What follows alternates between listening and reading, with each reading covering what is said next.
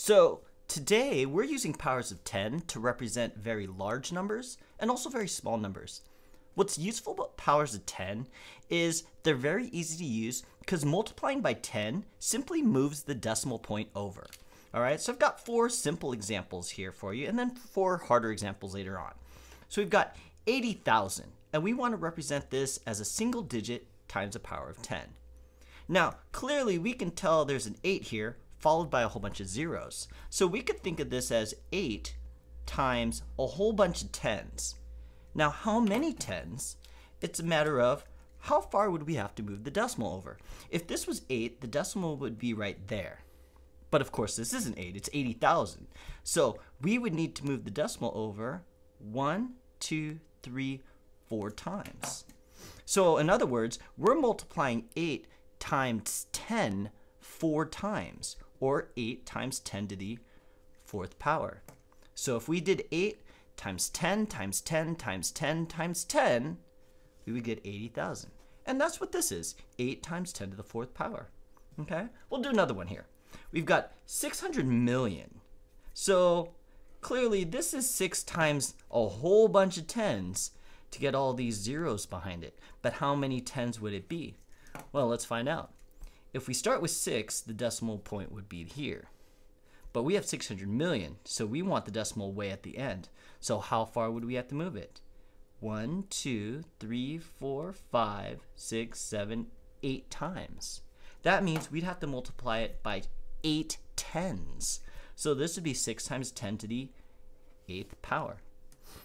Okay, so really it's that simple, and that's the power of multiplying by a power of 10, is that we're simply moving the decimal point over, so we could just count how many places we have to move it over, and that's the power of 10.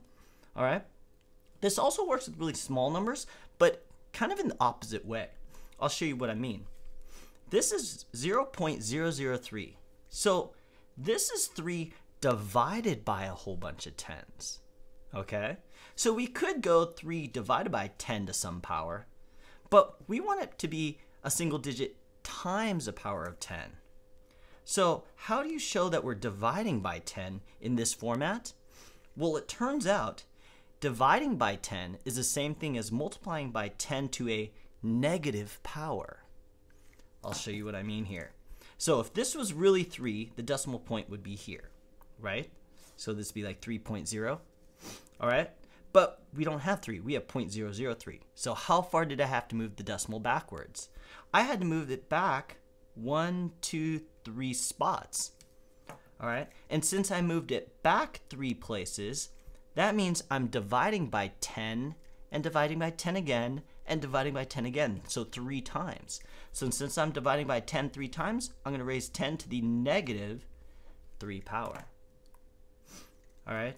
In other words, we're taking 3 and dividing it by 10 and 10 and 10 again. And that's what moves that decimal point over 3 places. Okay? We'll do one more. 0.000005. Okay, this one looks complicated. Now, we know it's going to be 5 times 10 to some power, but how far did we have to move that decimal point over? The decimal, if it was 5, the decimal point would be there. But it's not. It's way over here. So how far did we move? 1, 2, 3, 4, 5, 6 places backwards. So we had to divide by 6 10s to get there. So in other words, we're doing 5 times 10 to the negative 6th power. Okay? So power of 10s is all about how far do you have to move the decimal. And if you're moving the decimal to make the number bigger, notice it has a positive power of 10. If we're moving the decimal to make the number smaller, in other words, we're dividing it by 10, we're using a negative exponent. Okay? Now, let's do some slightly harder ones here. This time, the numbers are a little bit more specific. Notice they don't have just a whole bunch of zeros anymore. Okay? But we're going to have to do something first. It says, estimate by rounding to the greatest place value, and then write as a single digit times the power of 10. So notice, we have these numbers, we're going to round them first to their greatest place value. And what that means is, take a look at this first one, 22,051,327. We're going to round it to the greatest place value, which is digit furthest to the left, because this is the 10 million spot right? The ones, tens, hundreds, thousands, 10,000s, 100,000s, millions. This is a 10 million spot. That's the greatest place value. Okay, so we're gonna round this number first to that place. So when we round it to this place, we always look at the digit next to it, which is a 2.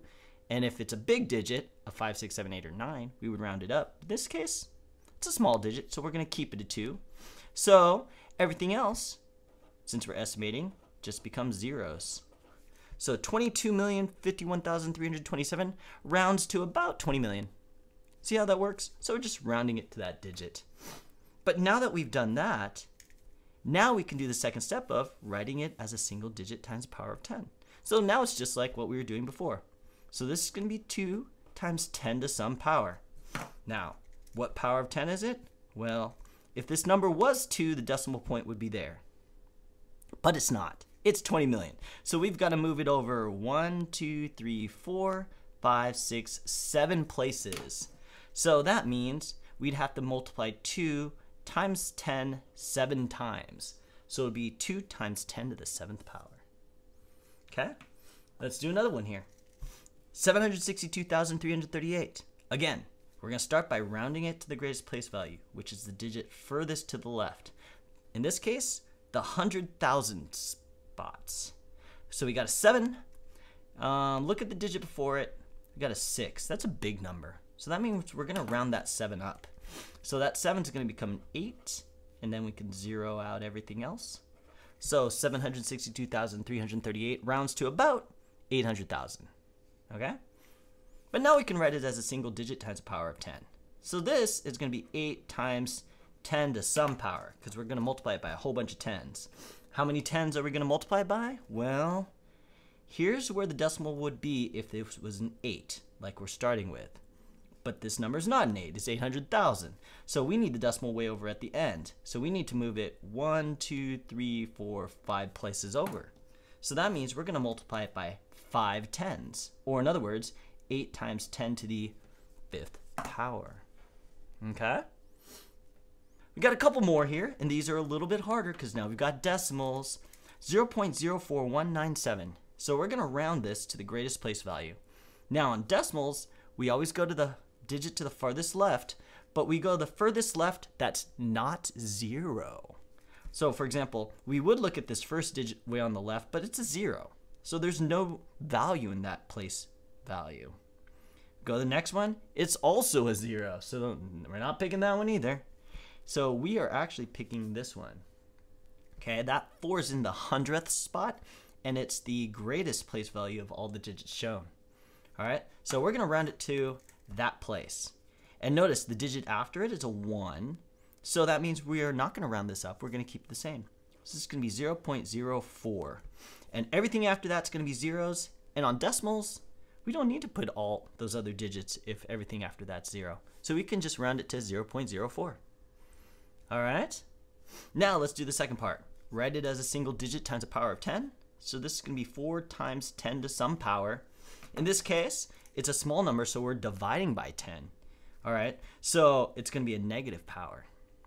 Now, if this was a 4, like we have it here, the decimal point would be there, but it's not. It's 0.04, so we've got to move it backwards 1, 2 places. So that means we're dividing by 2 10s, or multiplying it by 10 to the negative 2nd power. Okay? Again, remember that negative power means we're moving the decimal the other way because we're dividing by 10. We're making it smaller. All right, last one. 0.000000561. Okay, so let's round it to the greatest place value. Again, we look at the furthest left digit, and it's a decimal, so we don't include those zeros because those are just placeholders. They aren't values there. But notice, the first non-zero digit on the left is that 5. So we're going to round it to that decimal place. Okay? So look at the digit next to it. It's a big number, so that means we're rounding that 5 up. So we're going to round it up to a 6. So this is going to become 0.0000006. And then all the digits after that are zeros because we're rounding them. Okay. So now we just got to take this and make it a single digit times the power of 10. Let's do it.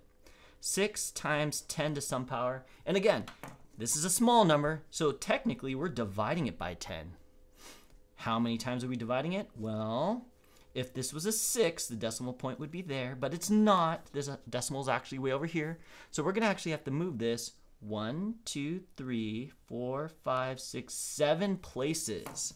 So we're moving it backwards 7 places. So we're doing 10 to the negative 7th power. In other words, we're taking 6 and dividing it by 10 7 times to make it this small. Okay? So that's what we're doing with single digits times the power of 10. If you think of it as positive powers of 10, make the number bigger, move the decimal over to make it bigger. That's one way to do it. And if you think of negative exponents as dividing it by 10 and making the decimal point move left and make the number smaller. Okay? So hopefully you found this video helpful. If you did, please hit that like button. Also subscribe because it really helps us out. But with that being said, good luck on your math and I will see you next time.